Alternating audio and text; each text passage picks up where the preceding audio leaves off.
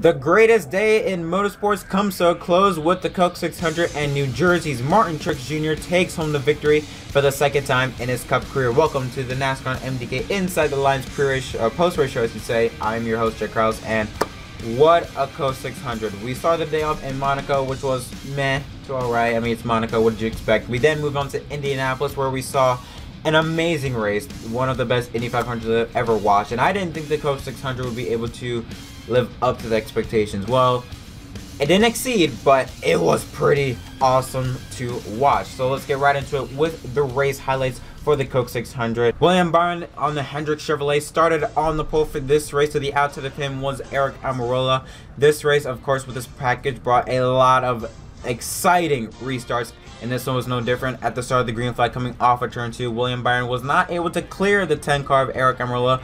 He was able to stay side by side as Kyle Busch was just all over the back bumper of William Byron, giving him a bit of a moment there in the back straightaway. And into turns 3 and 4, William Byron was able to clear the number 10 car of Aric Almirola, and Byron would lead the first lap, I should say the first few laps of the Coca-Cola 600. This will be the first time I think he'd actually lead the Coke 600 in his second start in this race. Then, this happened around lap 3, I should say. Kyle Larson was driving a bit too hard, made contact with the outside wall, no harm, no foul.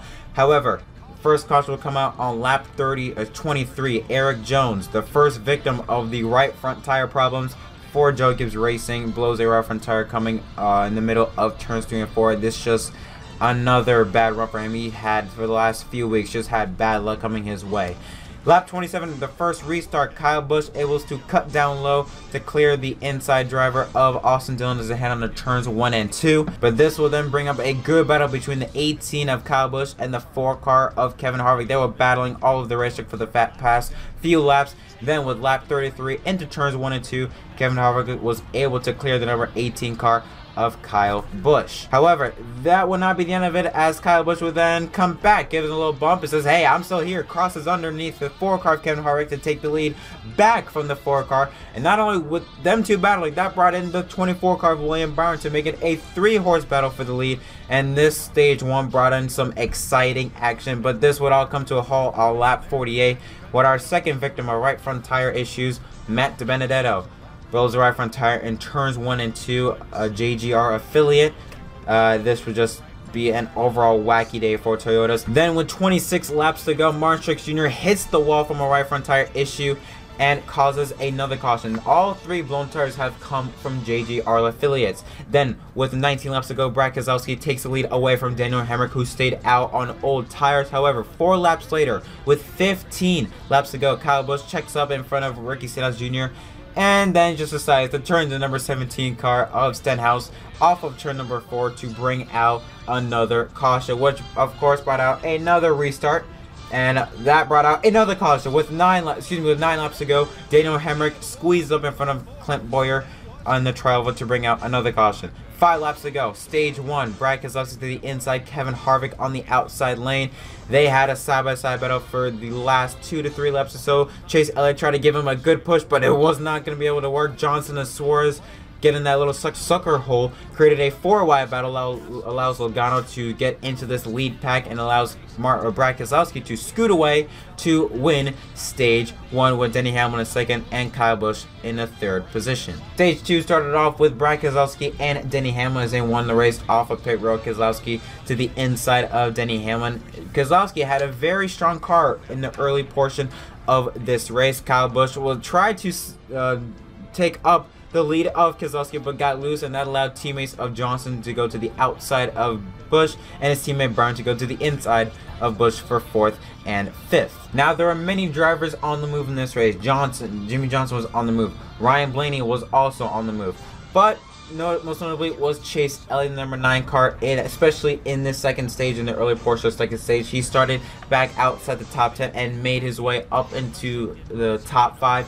It was battling Kyle Busch and Paul Menard for the 7th position. Coming off of turn number 2, Kyle Busch and Menard was battling for position, and then out of nowhere, Chase Elliott gets a huge run, is able to get by the 21 car of Menard and get by the number 18 of Kyle Busch, and then eventually was able to get by Aric Almirola and William Byron for 5th. Then on lap 127, another caution will come out, and this involves the number 37 car of Chris Buescher. He had a He has had a tough 2 weeks here at Charlotte.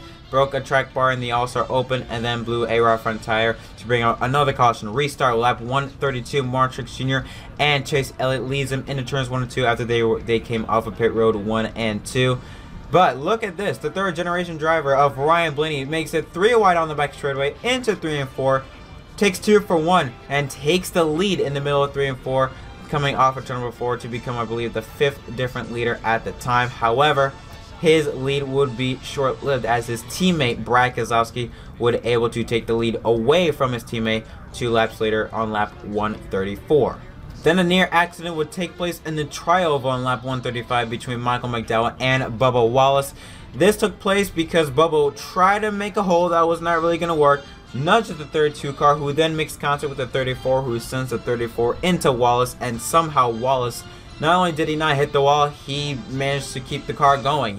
That was a great save between the 34 and the 43. Pit stops will take place on lap 158. Daniel Suarez on the right side, and Keselowski was able to build up his lead to a 2.6 commanding roll against Kevin Harvick. However, another caution will come out, and it involves another blown tire, the 8th caution of the day, Danny Hamlin, the 3rd JGR driver, I believe, to suffer a right front tires look from Daniel Suarez. I mean, these right front tires were ridiculous, especially with the Toyotas. Stage 2 with 34 laps to go. William Byron on the outside lane getting a push from his teammate Jimmy Johnson in 3rd place with Brad Keselowski to the inside of him. William Byron and Brad Keselowski would be side by side for a good portion of this race as they go 3 wide and 4 wide behind them. Johnson giving a push to Byron would send Byron to the point. However, just a couple laps later, Brad Keselowski was able to get side by side with William Byron in turns 1 and 2. But he would not be able to clear him. Byron will put up a good fight off of turn 2 and onto the back straightaway. They were just side drafting. Byron went all the way down low to the white line to try and side draft Keselowski. Keselowski returned the favor to side draft him into turns 3 and 4. And it looked like this might set up a 3-way battle with Keselowski's teammate Ryan Blaney, but that was not to be, as Keselowski would clear Byron. However, the 9th caution will come out for another rear or right front tire. This time it involves the Chevrolet of Ryan Preece, who hits the wall with 12 laps to go, heading into turns 1 and 2. Stage 2, 8 laps remaining. In stage number 2, Hendrick teammates Alex Bowman and William Byron racing, heading into turns 1 and 2. William Byron would then be able to clear Alex Bowman, but that would be short-lived because 1 lap later, Alex Bowman would then clear William Byron. So now you probably think, is Byron going to take the lead and win the stage? No, he's not. It is short-lived by Brad Keselowski, who 4 laps later takes the lead away from Alex Bowman. And Brad Keselowski would go on to win stage 2. And of course, guess who finished 2nd? Alex Bowman. Man, what's with this guy and finishing 2nd? Can you finish 3rd or something? Stop finishing 2nd. Anyways, after that, all the drivers will then be brought onto pit road for a 30-second silence to remember the victims of the UNCC school shooting, as well as all the men and women that died for our country. So a nice little tribute there from NASCAR. Meanwhile, back to green flag racing. Lap 209, Kyle Busch was able to get out in front of Kevin Harvick, but 2nd place, Chase Elliott getting help from Ryan Blaney. Then nothing would happen. Literally nothing would happen up until 49 laps to go. 49 laps to go in stage 3, when the number 19 car of Martin Truex Jr. then makes contact with Bailey Curry, just washes up the racetrack, gets into the left rear of Bailey Curry, and sends Curry into the inside wall hard. He actually made pretty good contact with that inside wall. Look at the damage there on the front end of that number 52 Mustang, but fortunately he was okay. Then the restart took place on lap 258 with Kyle Busch leading 1 lap later. The 19 car Truex leaded, and they were just having a back and forth battle. They were just doing crossovers with each other. It was a very fun battle, but ultimately Martin Truex Jr. would then take the lead and hold the lead after that little scuffle between Kyle Busch was going on. Another surprise to see was David Ragan. David Ragan, he had a really good car, was inside the top 10 for a good portion of this race between stage 3 and the early part of stage 4. So it was really nice to see sort of the small teams be able to show some speed in one of the biggest races of the year. And also a fun note to look at, up until lap 263, at this time, there was a little fact that Mike Joyce put out, that there were more lead changes in this race than the previous 3 Coke 600s up until lap 263. So that should tell you how the race is going to progress on to the later portions of this event. However, nothing would happen after that little scuffle between Kyle Busch and Martin Truex Jr., as Truex Jr. will go on to win Stage 3 with Kyle Busch in second and Chase Elliott in the third position. Then heading out to pit road to get ready for Stage 4, Denny Hamlin actually missed his pit stop. He was actually inside the top 8 when that happened, so he lost a lot of momentum. He had to start in the back of the field. So it was a tough break for Hamlin that will ultimately sort of begin his downfall in the Coke 600. Meanwhile, restart with 93 laps to go. Chase Elliott and Martin Truex Jr. side by side. Elliott and Truex would just have a battle between each other. They had a lot of, they put on a good show for both of us. Kyle Busch gives a good push to the 9 car of Chase Elliott to sort of continue this side by side battle with Truex and Elliott. They were just battling back and forth. Like I said, it was very fun to watch. And obviously, me being a Chase Elliott fan, I wanted Elliott to take the lead, which he did with 92 laps to go. But then Kurt Busch gets loose underneath Ryan Blaney, makes contact with Kyle Busch, and somehow he does not hit Kevin Harvick, who I swear it was inches. Kevin Harvick missed Kurt Busch. Here's a onboard view from Kevin Harvick. Look at how close this man. Inches, like I said. Very close from catastrophe for Kevin Harvick and Kurt Busch. Restart commences with 86 laps to go. Martin Truex Jr. to the outside lane with Chase Elliott once again on the inside. And it was around this point in time where Truex really had a strong car, and you're going to have to do something magical in order to beat him. Elliott almost clears him, but Truex hangs on his right rear corner panel. Meanwhile, on board, you saw there with Kyle Larson on the left side of the screen, he just started dropping like a rock, and that will ultimately lead to this. 85 laps to go. Alex Bowman gets loose, trying to chop in front of Joey Logano, and then Kyle Larson spins in the back on the back straightaway and collecting Austin Dillon, and then Kyle Larson goes back up across the racetrack and then collects Austin's brother Ty Dillon, who then hits Ryan Preece to bring out, I guess you could say, the big one on the back straightaway. Here's a look at what happened here. Bowman gets loose, then Larson gets loose, hits the 14 car Boyer, who then hits the outside wall, and then Larson just covers the racetrack, tries to save it, hits Austin Dillon, who then makes pretty good contact with that inside wall, and then Larson, probably just no control over his race car, just shoots back up the racetrack, collects Austin's brother Ty, who then Ty, trying to miss everything, hits the 47 car of Ryan Preece. 77 laps to go in the stage. Martin Truex Jr. and Chase Elliott once again with Keselowski trying to force his way to get underneath the number 22 car of Joey Logano, his teammate. Ryan Newman gives a good push to Logano, who then gives a good push to the number 19 car of Martin Truex Jr., while Truex and Elliott were still battling side by side, but at this point in time, Elliott was able to clear the number 19 car of Martin Truex Jr. However, with 59 laps to go, Elliott's lead will then begin to shrink, and with 57 to go, Truex and Elliott make contact, heading to turn 3 and 4. Truex was then able to get ahead of Chase Elliott, and then was able to clear the number 9 car of Elliott. Then with 51 laps to go, Chris Buescher, I mean, he hit the wall, and he was able to fight his way back inside the top 12. Pit stops take place with 45 laps to go. Martin Truex Jr. with a 3-second lead. Then, with 44 to go, another caution would come out. Can you believe it? When Kevin Harvick was on pit road, Denny Hamlin would hit the outside wall, blows another freaking right front tire, and brings out, I believe it was the 15th caution. Yes, the 15th caution of the day. Here's a look at how it took place. Denny Hamlin just blows right front tire, but luckily this time he was not able to hit the wall. But still another caution. 36 laps to go. Martin Truex Jr. and Chase Elliott. This time Truex gets a good jump on the restart and was able to clear Elliott and Logano by a car length or 2. However, Truex will not be in the clear. Teammates Ryan Blaney and Joey Logano, while they were having a battle of their own, they were somehow able to close up Truex's lead, and they had a side-by-side 3-way battle between Truex and the Penske boys.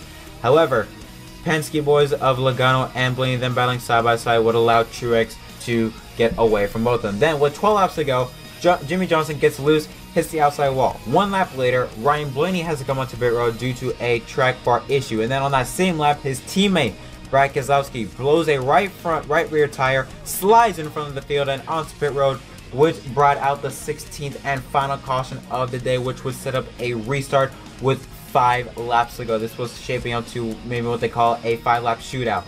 However, the people that were out in front was Ryan Newman and David Reagan. Newman, who had a massive dent on the front of his race car, which was going to affect him aerodynamically, and David Reagan was just not that fast enough to stay up in front. And a funny thing about with David Reagan is that when he stayed out in the front, Martin Truex Jr. and the team actually wanted him to pit, and Reagan's team, Raider Communications, obviously, they were not happy about it. They said, no, we're not coming up pit road, we're not going to lay out, we're in front, we're going to try and get the best finish as we can. So I thought it was kind of funny but kind of ridiculous on why Truex would want them to move or go to the back, but whatever. Restart with 5 laps to go. Newman on the inside, Dave Reagan on the outside. Reagan actually gets a good run with a good push from the 18 of Kyle Busch. However, this would be the move of the race. Busch makes it through, splits the middle, but then his teammate Truex makes it 4 wide, way down to the blue and white line. Then heading into turns 3 and 4, Truex was able to get to 3rd place. Reagan was able to keep the lead for now. Truex was able to then slide up right in front of Logano sideways, but still was able to clear the 38 car of David Reagan and was able to take the lead. But Logano was been pushing all over the back bumper of Truex, maybe to have him enter faster than what he wanted to, but ultimately it would not work. And on the final lap, Hamlin would hit hard to the outside wall, just adding another dent to his day, but his teammate Martin Truex Jr. would take home his 2nd career Coca-Cola 600, beating out Joe Logano by around 1/10 of a car length to score his 2nd victory of 2019. Here's a look at what happened to his teammate Hamlin. Hamlin just slides up right in front of Aric Almirola, gets loose, and watches hit. Bam! Huge hit into that outside wall, but again, luckily his teammate Martin Truex Jr. was able to take home the victory in what was honestly a fantastic Coke 600 to watch. So here's a look at the unofficial results for the Coca-Cola 600. Martin Truex Jr. wins with Joe Logano in 2nd, Kyle Busch in 3rd, Chase Elliott in 4th, Ricky Stenhouse Jr. a nice run for him in 5th. And how about Chris Buescher? He hit the wall earlier on in the race.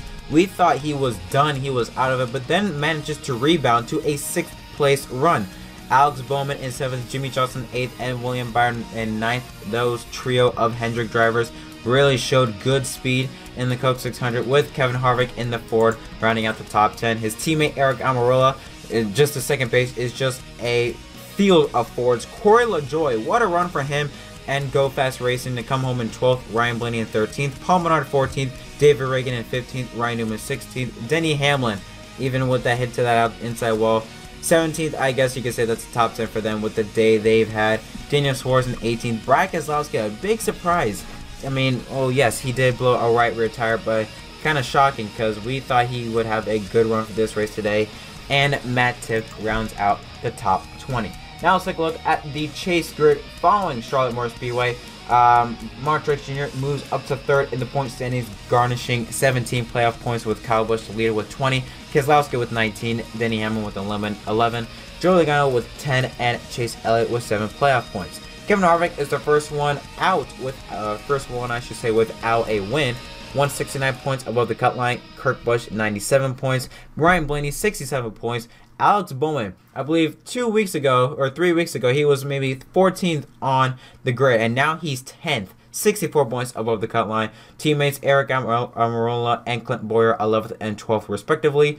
Daniel Suarez 13th. Jimmy Johnson moves up to 14th, 15 points above the cut line. William Byron moves up from 19th to 15th, 7 points above the cut line. Kyle Larson holds the final spot, 2 points above the cut line, ahead of Eric Jones with Ryan Newman 18th, Ricky Stenhouse Jr. 19th, and Paul Menard in 20th, 21 points behind. So, what would I rate this race? This is an 8 out of 10. It's an 8 out of 10. Stage 2 and 3, well, I should say stage 3. It was the first portion of stage 3 and the last half of stage 2. It brought my rating a bit down, but this was overall, I think, one of the best Coke 600s I've ever watched in a long time. I can't really think of a Coke 600 that I've had this much fun watching. So, yeah. Awesome Coke 600, really an awesome day for motorsports in general. I mean, Monaco, it was exciting to see that battle between Lewis Hamilton and Max Verstappen. I really wanted Verstappen to win, but unfortunately didn't.